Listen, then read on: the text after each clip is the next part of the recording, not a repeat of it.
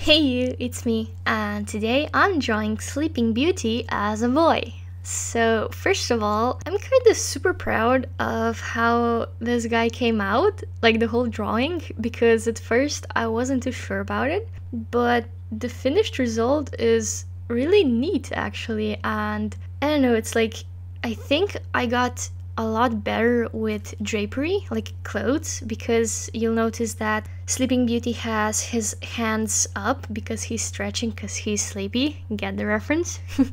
And like his sleeves on his pajama shirt are a bit down, and you can see that the shirt is too big for him, and the same goes for his pants. And I don't know, I'm just really happy that I was able to show that these clothes or pajamas are big and loose, and it's super cool when you sort of improve in something and you can see it yourself. I mean, I'm not saying my art is perfect because it definitely is not, but I'm definitely super glad when I can see at least some sort of improvement. Anyway, about today's video, I was thinking of talking why I draw feminine guys, because you'll notice that most drawings of boys that I have are either super slim and skinny, their postures are usually very feminine-like, and they kind of look like girls almost, and I have a great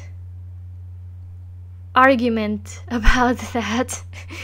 I mean, it's not an argument, it's just simple, it's a fact. Muscly guys, like buff guys, are not my specialty. I'm still learning muscles, especially, you know, around the chest area and the back area, especially with like guys that have more muscles. And I just sort of enjoy drawing skinnier guys and feminine guys because it's sort of my cup of tea, you could say. I kind of always have a crush on guys who are more skinny-like, and they either have this hipsterish vibe to them or like punk rock, pop punk vibe, and they get like additional bonus points if they're wearing glasses or something. Basically, I like nerds. Yeah, I like nerds. I think a great example for that is David Tennant, because he's a super skinny guy, and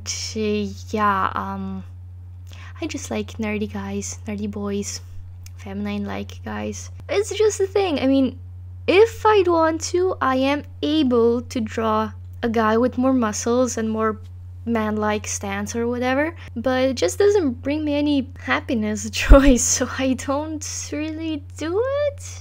I mean, I practice it every once in a while when I feel like I'm rusty, so technically I do draw them, except nobody sees them because I don't want to really be recognized as a person who draws more muscly guys. I want to be the artist that, oh look, it's Pampd or Addicted Fun if you follow me on Instagram. Wink wink, you know, Instagram. I upload their daily illustrations. Okay, I'll stop that now, I'm sorry. But like, yeah, I want people, if they see my art, that they can feel like, okay, so this person likes to draw more feminine boys. And, you know, if that's something you like, then I'm sure you'll follow me around on my art journey. And if you don't, I'm sure you'll go and find someone who does. And it's simple as that. Although it's super interesting because I remember when I was like a little kid, I had crushes on like, I don't know, guys who had like blonde hair and blue eyes and were basically Brad Pitt. I had a crush on Brad Pitt. And I guess that's one of those super basic crush types when you're younger, I guess. But at the same time, like, okay, sure, I had a crush on Brad Pitt, he looked cool and hot and whatever, but at the same time I had a crush on Hugh Laurie, who played Dr. House. I am fully aware that he was really old in Dr. House, okay? But you cannot tell a young mind to not like an older person if that person is a jerk and you just love the guy. Also, he has blue eyes. I enjoy blue eyes and green eyes. They're like my favorite. I don't know why. Like, people with brown eyes kind of scare me. I mean, not as a person, but like, I don't know. It's like, brown color to me is kind of super cold. I don't know if like this has anything to do with my first boyfriend who had brown eyes, and I'm just like, nope. And any brown colored eyes of a person are just like, nope, no thank you or something. I don't know. Like, I'm not trying to be eyes racist towards brown eyed people. There's something magical about blue and green eyed people. They just feel like they're fantasy, like they're not real. Wait, I have blue eyes. Am I not real? I'm asking the real questions now. Anyway, I got a bit off topic here, but basically, yeah, that is my reason why I draw feminine voice. Do you have like this sort of a reason why you draw either very man-like girls maybe, or very girlish-like boys? Because I like to find out these types of things about people, because it's pretty cool. Also about the drawing itself, sorry, I completely went on a tangent here, didn't even talk about Sleeping Beauty here. But yeah, I had a lot of fun drawing this. Like I said, the pajama was really cool, and the design on the shirt, so that it looks like he's a butler or something, and that's supposed to look like it's printed or drawn on the pajama, because it's a pajama. And I decided to design Sleeping Beauty's clothes from the clothes we see on her at the beginning, where she's in the forest and the famous Once Upon a Dream song is played. So yeah, it's kind of super difficult trying to design guys from the princess dresses. So I kind of try to eliminate that by trying to find other designs or other clothes that the princesses wear.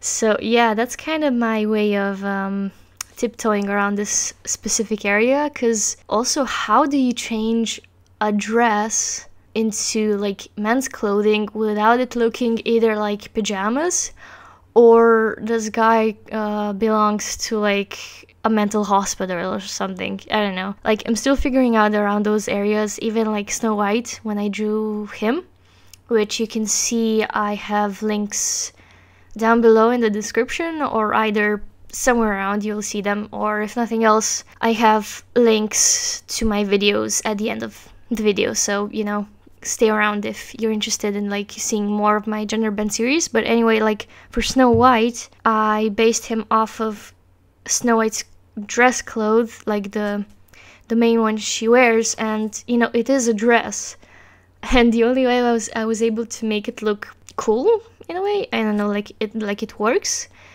It sort of came out like Snow White is from, yeah, very fairy tale like place. But for most of the drawings so far, I was kind of able to make them look like they actually belong to our world, or so that they belong into the cartoon. It's kind of difficult to explain, but yeah, most of the time they can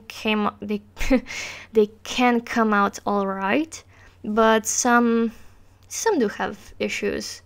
But like, yeah, I think that's basically it for today. Sorry if this video, well, like I said before, Wednesday videos are unscripted, so I'm sorry if I end up going on a tangent like I went today. It's just this sort of thing I do, because then on Saturdays it's the videos that are actually scripted, and I try to minimize how much I go on a tangent or whatnot. So yeah, I hope you liked today's time-lapse with me talking. If you like the genderbent series, I have a couple of videos I've already done, which at least one will be linked, like I said, either down in the description below or at the end of this video. If you'd like to follow me on Instagram, where I said I upload regular daily uploads apart from the weekends, you can go check that out. All of my socials where I'm actually active are always linked down below in the description. And yeah, if you like this video, please click the like button. It apparently helps a lot. Subscribe if you haven't already. Like I said, I do Wednesday genderbent videos, and Saturdays are sort of just like drawing challenges. This week I have an animated video coming, which I'm working really hard on, so I really hope you like it. And yeah, click also the bell button to be notified when videos are coming out. And that's it. Remember to be patient and positive, and bye bye.